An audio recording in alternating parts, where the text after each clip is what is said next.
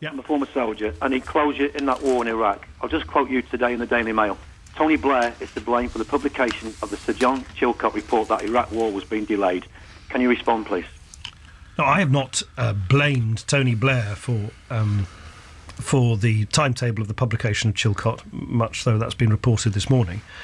All I've said is that the process by which Chilcot has to publish the report involves a lot of toing and froing between the drafters of the report and those who will, those whose actions and words are being covered in the report. All I'm saying is I want everybody, and I'm delighted to hear this morning that Tony Blair himself, his office, have confirmed he wants this to move forward as quickly as possible.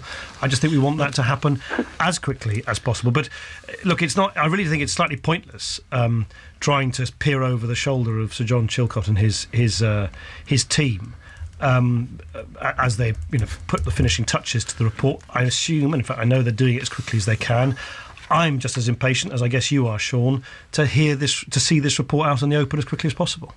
Why, as a former soldier in Iraq, Sean, why is it so important to you? What pained me more than anything, Nick, was seeing the parents of the soldiers lost, and then seeing the Butler inquiry stating the intelligence was not substantive, authoritative and detailed, but limited, sporadic and patchy. We were clearly lied to, and Chilcot might have hit the nerve here. And what we want is a full and open judicial inquiry with Tony Blair, Campbell, under oath, then repeating the questions asked to them. Nothing else will do. Yeah.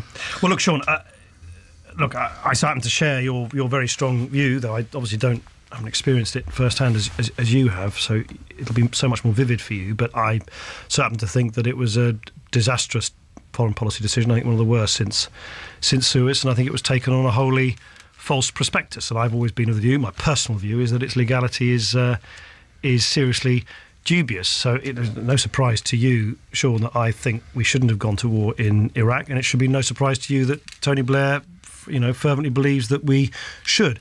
I think all sides I don't think anyone's views about that decision are going to be changed. But what I totally accept is that we need to understand how this decision was taken, on what basis, on the basis of what kind of information, so that we not only learn the lessons of the past, but we also learn about the future, because there will be occasions in the future where we're being challenged to decide whether we're going to take military action or not.